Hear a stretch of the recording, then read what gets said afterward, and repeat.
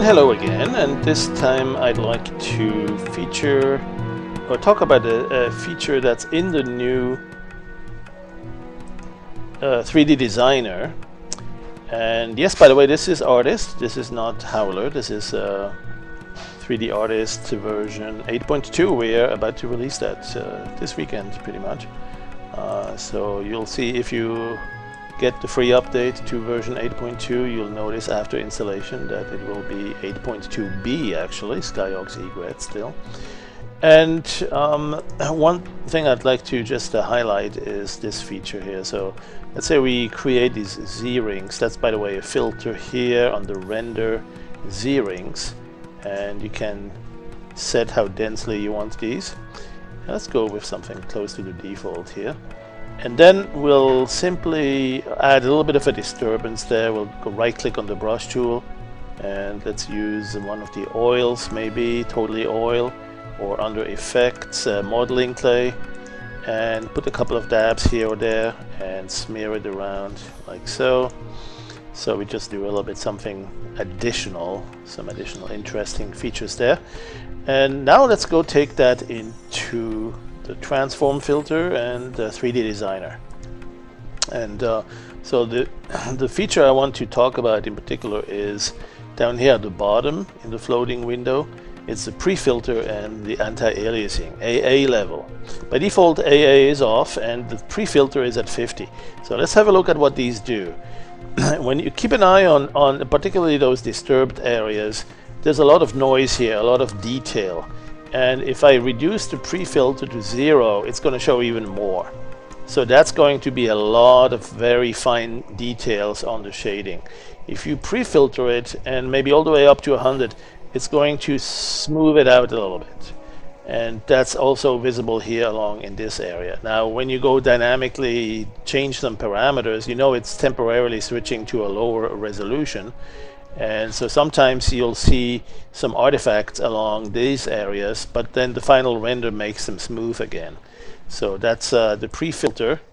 Let's go perhaps at this level, and you'll notice now that you might get a little bit of an artifact there as you're dynamically changing it, but when you let go and you're done with the final, it gives it a little bit of a smoother appearance.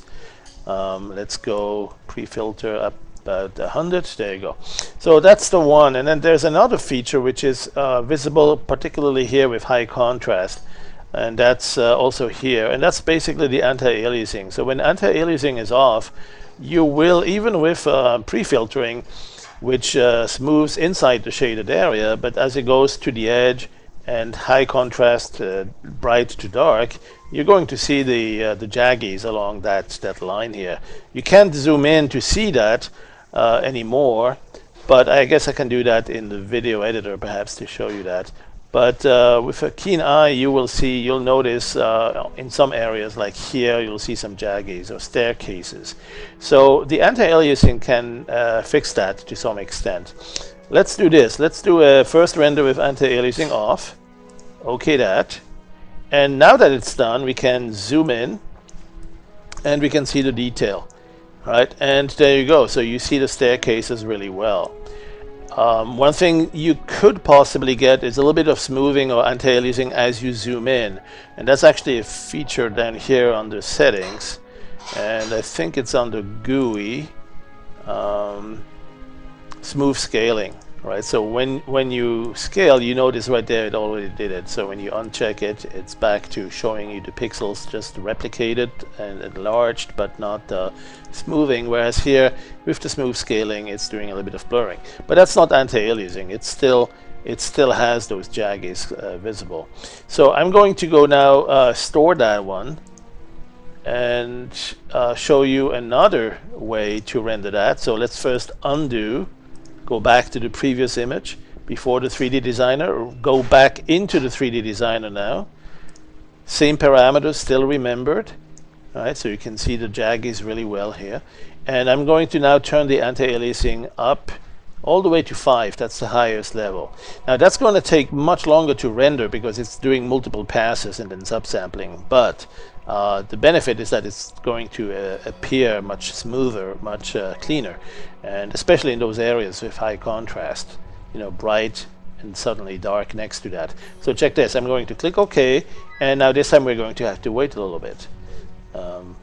That's going to take perhaps 5 times, 10 times longer to render, but you now have a little bit of anti-aliasing smoothing. See how the jaggies are no longer a sudden step like we did before? We see sort of a transition there, and if you show it at 100%, it's going to be much cleaner appearance. So let's store that one also, and then do a side by side. So let's go to image store. There you go, and maybe we can show this one like so, and this one over here.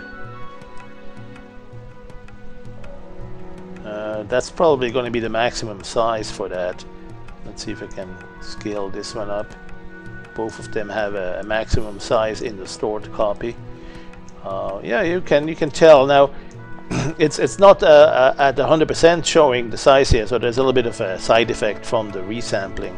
But you can tell still nonetheless that there is a little bit more jaggies here. I'm going to save these.